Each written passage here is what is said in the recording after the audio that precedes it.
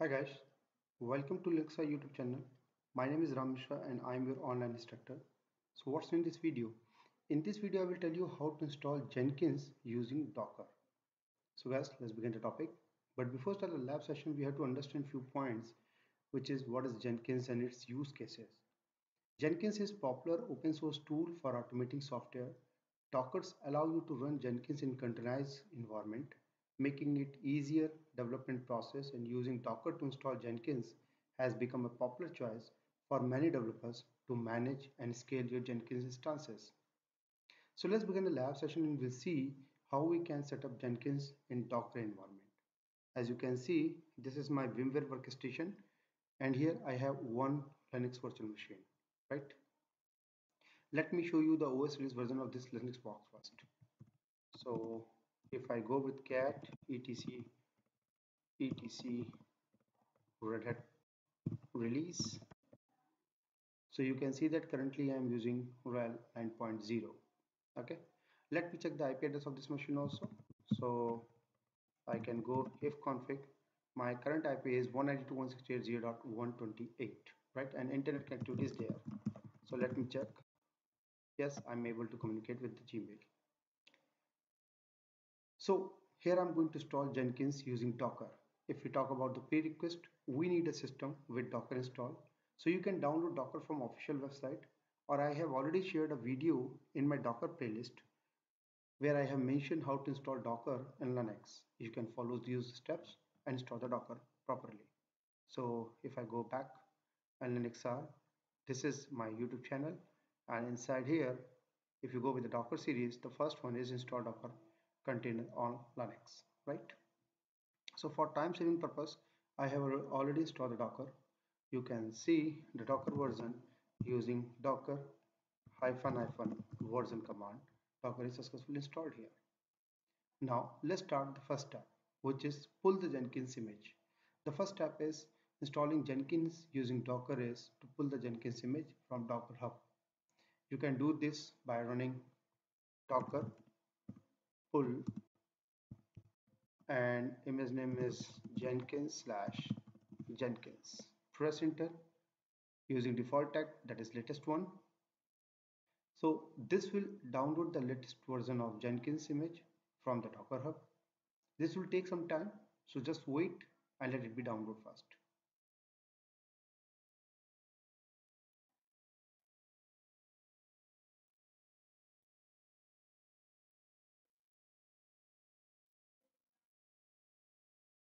So you can see that currently image started.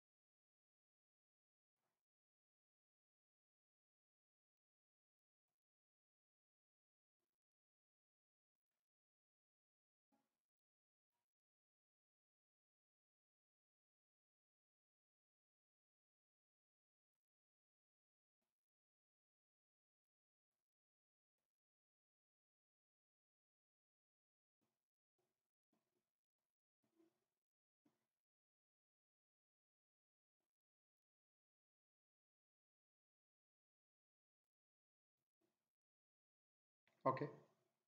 Now you can see image is successfully downloaded. We can verify the available image using docker images command. So Jenkins latest tag, image ID and created and size is there. Now move to the next step, start the Jenkins container. So once you have the Jenkins image, you can start the container using docker run command. So let me create a directory first, mkdir slash data, and this is used for mount the host volume, right?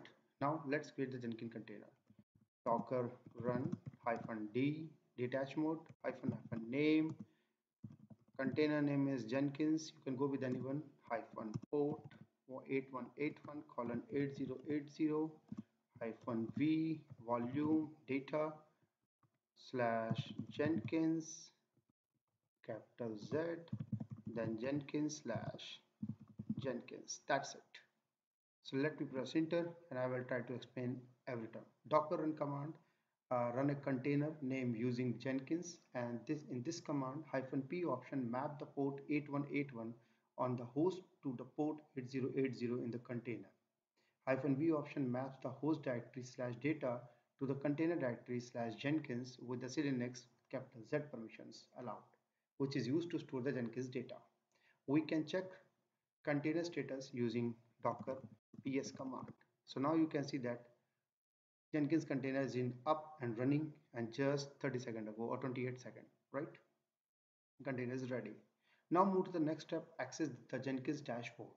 Once the Jenkins container is up and running, now you can access the Jenkins dashboard by visiting http colon localhost or IP address or 8181, right? So you will be prompt to enter the password which you can find in the Jenkins log.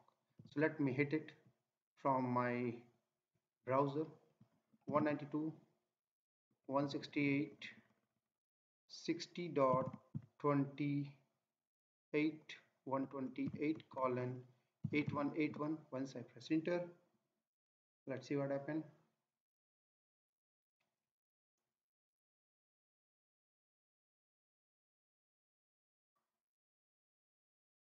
Let me verify the IP address of the machine one more time.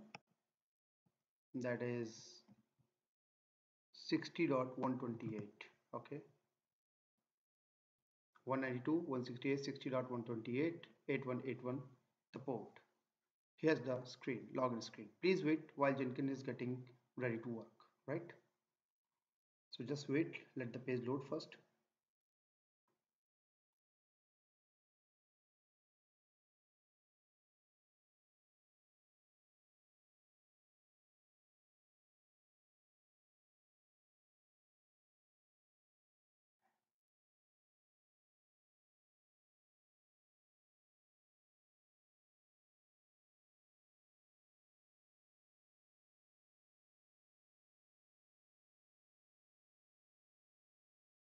So till what I'm going to do, I'll check Docker logs, right? So I can say Docker logs and container ID or container name. So in my case, that's my container name is Jenkins. So once I press enter, Jenkins setup is required and admin user has created and the password generated. Please use the following password to proceed the installation. So I need this password to complete the setup. So let me copy from here, and this is also found inside this location, right? Go back here, and once it will prompt for the password, I will paste this password. So just wait, let them complete first.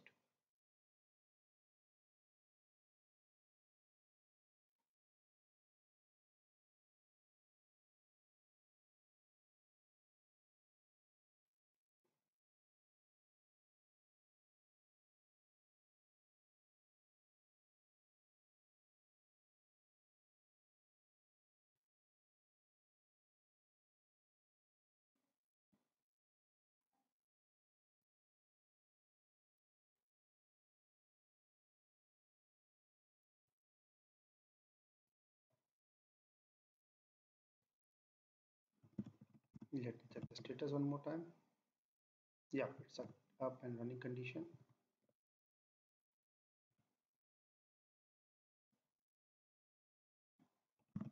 One 192.168.128.8181.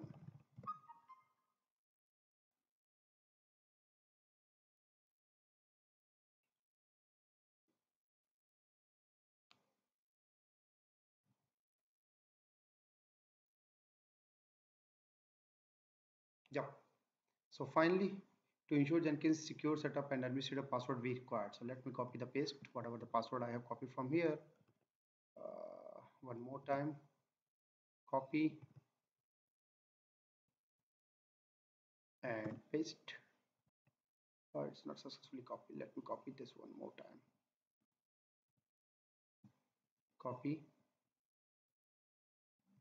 paste, click on continue. Okay, customize Jenkins. Please extend Jenkins with additional feature to support many different needs. Install Suggest plugin. So now click on the install Suggest plugin to install the plugin suggested by the Docker, or we can customize our setup plugins. Even we can close this option and later we can also update these plugins from Jenkins dashboard. But for the better performance, go with the install Suggest plugin and install it. So I just started. So it will take some time. Let me pause the recording. Once it completes successfully, I'll continue again. Okay. So it's going to be completed. Just wait.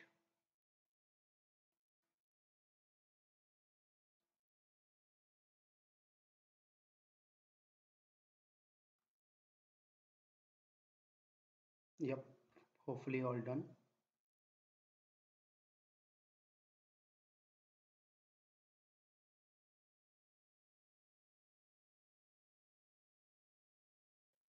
So these are the important plugins.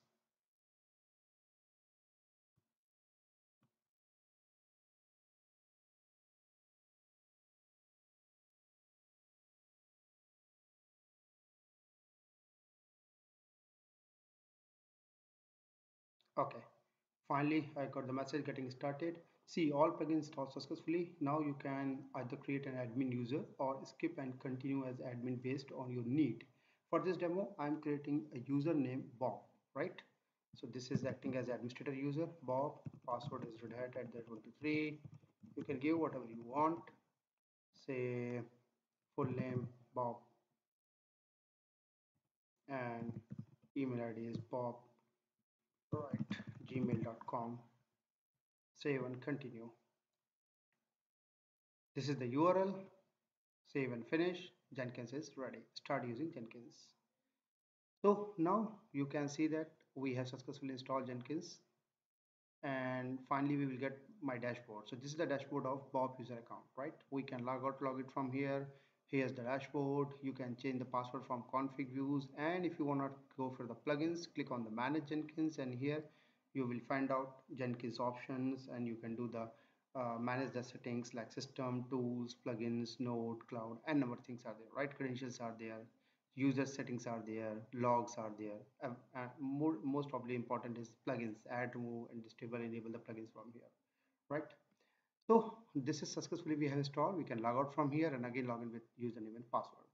Now move to the last and final step, which is running the Docker image as service.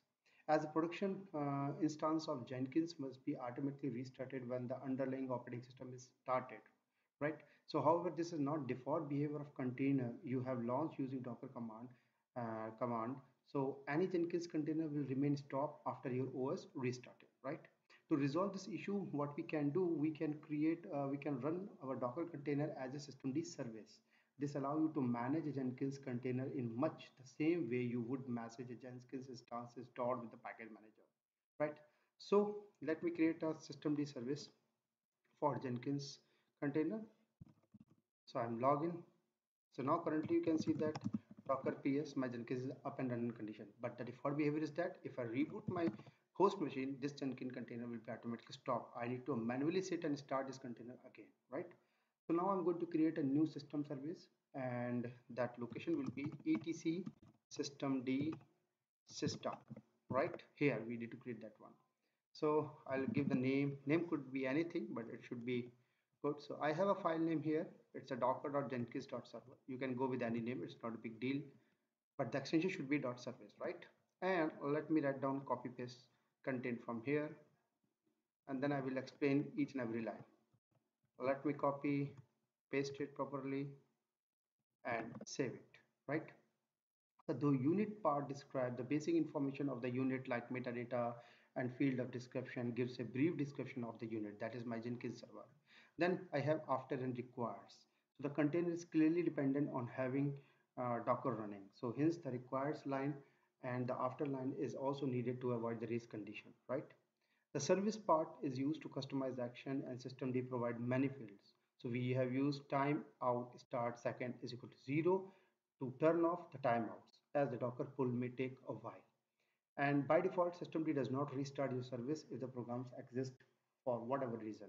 So this is usually not what we want for a service that must be always available. So we are instructing it to the always restart on exist by restart always, then exec start, the command to be executed by the system CTL to start your Jenkins container. And finally, the install section, as the name says, handles the installation of systemd service unit file, which is wanted by my multi-user target, right?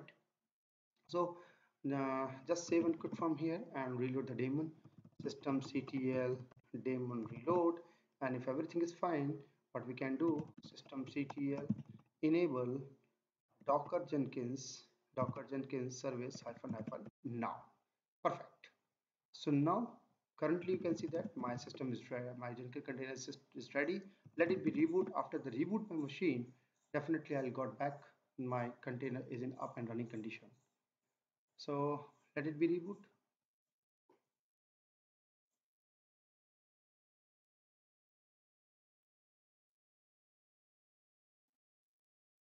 So just start it, let it be start. Then we will verify and confirm.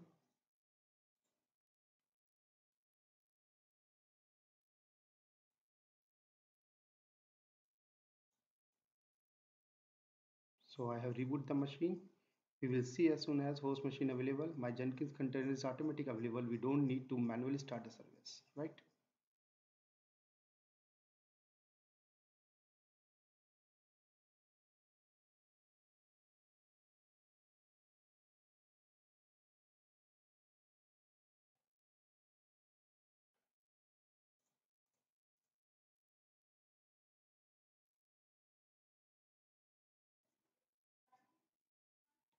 Okay, it's coming up.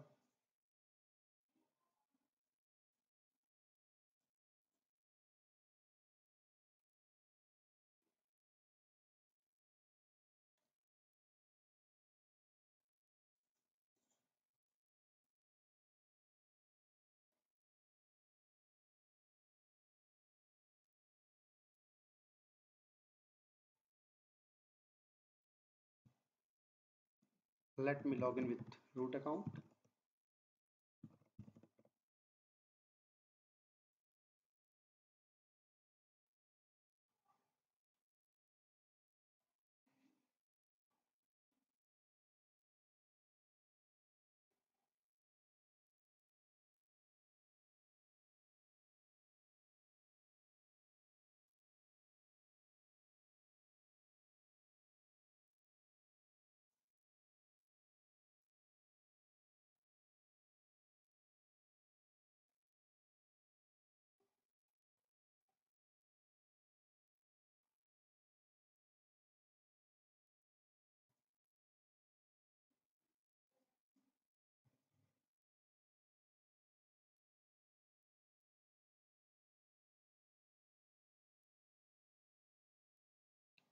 So here's the terminal. Let me run docker ps command. Should be up and running condition. Yeah, guys, you can see that it's up, right?